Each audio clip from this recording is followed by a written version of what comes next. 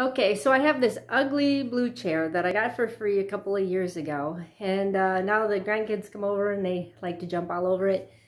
It's got fingerprints on it now, and I've cleaned it several times. It actually needs to be cleaned again. But I've been thinking about replacing it, and I was looking for like a comfortable type of lazy boy chair or something like that. But then today I came across it's like a rocking chair, and I already took the cushions off of it, and that's in the wash right now. And I put it in here to see how it looked. And I think I'm going to paint it black, and then it will match with the rest of the living room. But I'm going to show you this ugly chair. So there it is. It sits over there. There's blue, and it's comfortable, and you can put the feet up. But it kind of sits like that, and then you have the TV and everything, and it goes kind of around like that.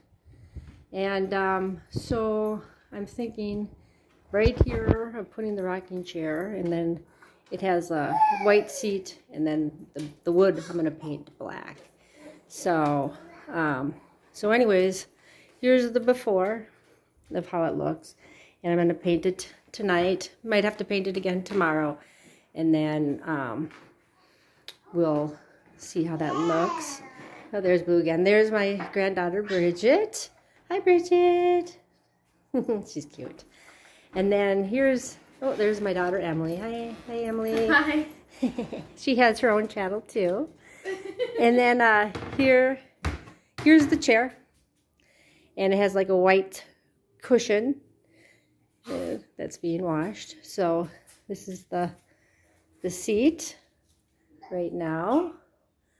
So hopefully it'll turn out nice. Maybe give it the kind of a rich look in there, match with the fireplace and the TV and stuff like that. So yeah, anyways, I'll get to it and I'll show you as I go along. That's Sadie right there. Okay.